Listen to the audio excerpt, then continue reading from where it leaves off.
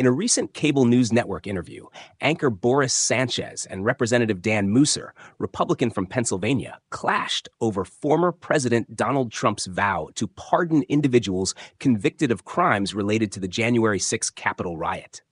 Meuser called the riots an ugly day and initially downplayed Trump's promise, suggesting the former president would denounce the violence. Sanchez countered by highlighting Trump's public comments referring to the rioters as political prisoners. Meuser asserted that in private, Trump differentiates between violent criminals and nonviolent trespassers, a claim not supported by Trump's public remarks. Sanchez emphasized the inconsistency, pointing out that Trump advocates for pardoning those who attacked police officers and lawmakers. Meuser attempted to divert the conversation to the 2020 Black Lives Matter protests, alleging under-prosecution, which Sanchez dismissed as irrelevant. The interview concluded with Sanchez reiterating bipartisan condemnation of Trump's pardon promise.